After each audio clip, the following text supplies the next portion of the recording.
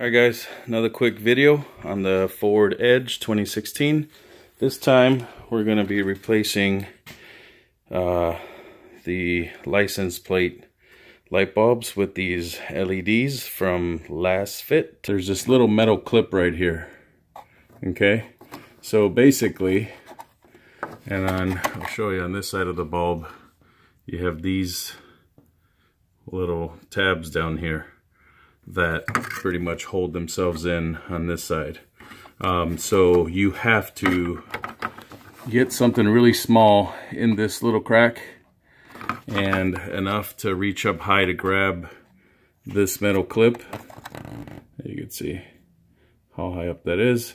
And so you want to grab that metal clip, push, once you go in there, push towards the light, and that'll allow this part, release it, allow it to come down. Should be able to just twist this. Should be able to just twist these off. See if I can do it one-handed. Yep, there we go. Alright, so there's the new LED, and that's the old. Shut that light off and shut this light off. I'll kill my light and you'll look back there.